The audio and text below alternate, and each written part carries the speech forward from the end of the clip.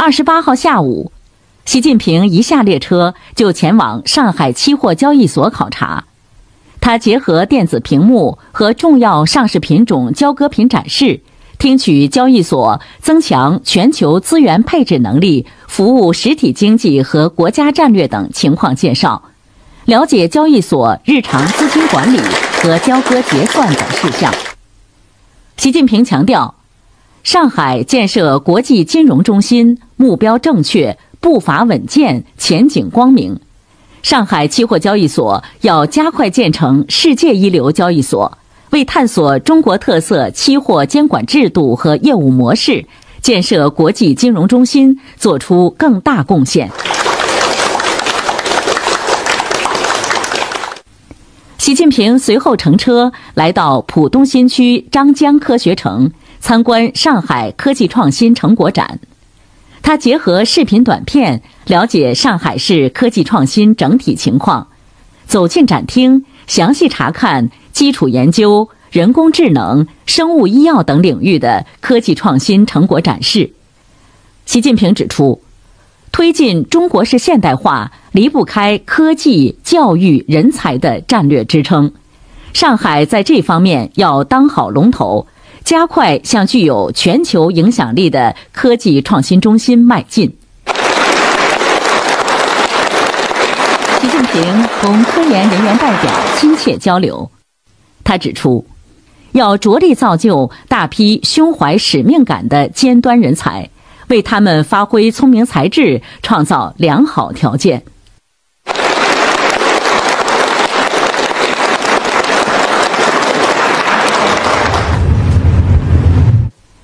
近年来，上海市加快保障性租赁住房建设，为许多来沪新市民、青年人和一线务工人员提供了住房保障。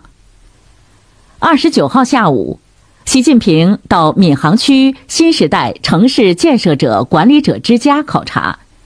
听了当地加大保障性租赁住房筹措建设力度，构建一张床、一间房、一套房多层次租赁住房供应体系的情况介绍，习近平给予充分肯定。他先后走进社区住宅型、宿舍型出租房源租户的住房和公共厨房、公共洗衣房等共享空间，仔细了解在此居住的城市一线工作者的生活状况。这就可以安稳下来了吧？是的，价格很低，很方便。你们也是上海的建设者、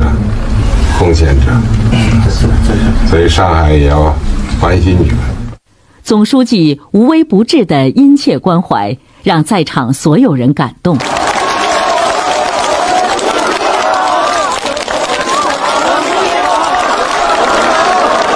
离开时，社区居民纷纷围拢过来欢送总书记。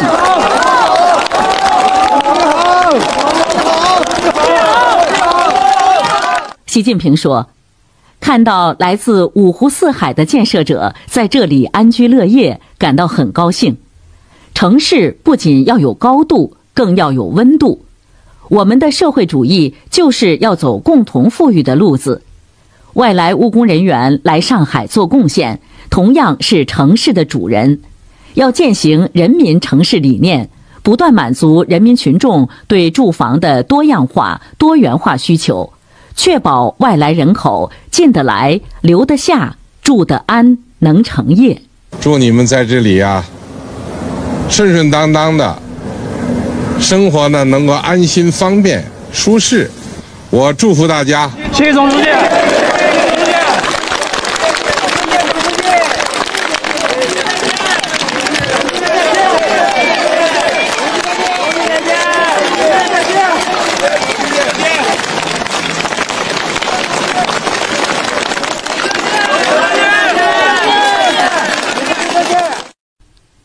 12月1号上午，习近平听取了上海市委和市政府工作汇报，对上海各项工作取得的成绩给予肯定。习近平指出，加快建设5个中心是党中央赋予上海的重要使命，上海要以此为主攻方向，统筹牵引经济社会发展各方面工作，坚持整体谋划、协同推进，重点突破，以点带面，持续提升城市能级和核心竞争力。要以科技创新为引领，加强关键核心技术攻关，促进传统产业转型升级，加快培育世界级高端产业集群，加快构建现代化产业体系，不断提升国际经济中心地位和全球经济治理影响力。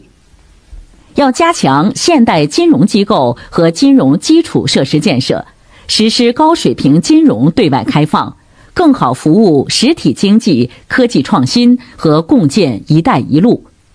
要深入实施自由贸易试验区提升战略，推动国际贸易中心提质升级。要加快补齐高端航运服务等方面的短板，提升航运资源全球配置能力。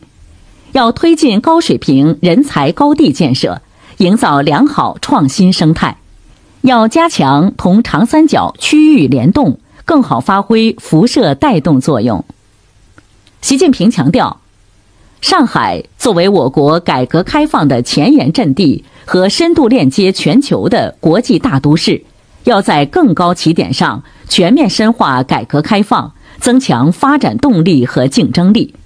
要全方位大力度推进首创性改革、引领性开放，加强改革系统集成，扎实推进浦东新区综合改革试点，在临港新片区率先开展压力测试，稳步扩大规则、规制、管理标准等制度型开放，深入推进跨境服务贸易和投资高水平开放，提升制造业开放水平，进一步提升虹桥国际开放枢纽能级，继续办好进博会等双向开放大平台，加快形成具有国际竞争力的政策和制度体系。要坚持两个毫不动摇，深化国资国企改革，落实保障民营企业公平参与市场竞争的政策措施，打造国际一流营商环境，激发各类经营主体活力，增强对国内外高端资源的吸引力。习近平指出，要全面践行人民城市理念，充分发挥党的领导和社会主义制度的显著优势，充分调动人民群众积极性、主动性、创造性，在城市规划和执行上坚持一张蓝图绘到底，加快城市数字化转型，积极推动经济社会发展全面绿色转型，全面推进韧性安全城市建设，努力走出一条中国特色超大城市治理现代化的新路。要把增进民生福祉作为城市建设和治理的出发点和落脚点，把全过程人民民主融入城市治理现代化，构建人人参与、人人负责、人人奉献、人人共享的城市治理共同体，打通服务群众的最后1公里，认真解决涉及群众切身利益的问题，坚持和发展新时代枫桥经验，完善基层治理体系，筑牢社会和谐稳定的基础。习近平强调，要贯彻新时代中国特色社会主义文化思想，深化文化体制改革，激发文化创新创造活力，大力提升文化软实力，坚持不懈用新时代中国特色社会主义思想凝心铸魂，广泛践行社会主义核心价值观，巩固马克思主义在意识形态领域的指导地位，在各种文化交汇融合中进一步壮大主流价值、主流舆论、主流文化。要注重传承城市文脉，加强文物和文化遗产保护，传承弘扬红色文化，深入实施文化惠民工程，扎实推进群众性精神文明创建，深化拓展新时代文明实践中心建设，推进书香社会建设，全面提升市民文明素质和城市文明程度。习近平指出，坚持党的领导是中国式现代化的本质要求，也是根本保证。上海是我们党的诞生地，要用好一大会址等红色资源，弘扬伟大建党精神，教育引导广大党员干部牢记3个务必，在新征程上开拓创新，奋发进取，真抓实干。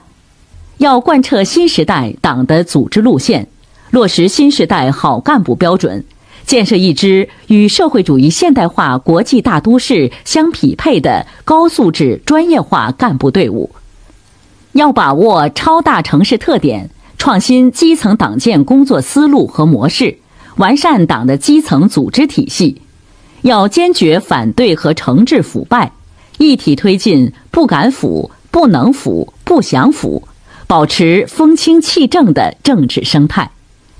第2批主题教育临近收官，要坚持标准不降、劲头不松，把主题教育同各方面工作结合起来，做到2手抓、2不误、2促进。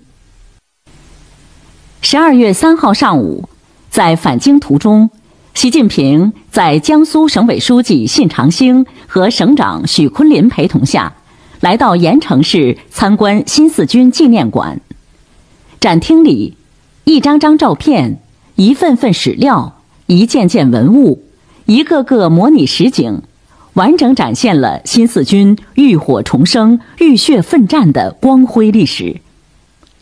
习近平不时驻足查看，同大家交流。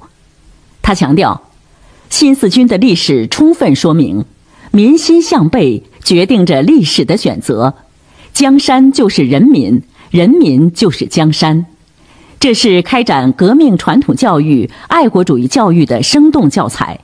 要用好这一教材，教育引导党员干部传承发扬不怕困难、不畏艰险、勇于斗争、敢于胜利的精神，紧紧依靠人民，把强国建设、民族复兴伟业不断推向前进。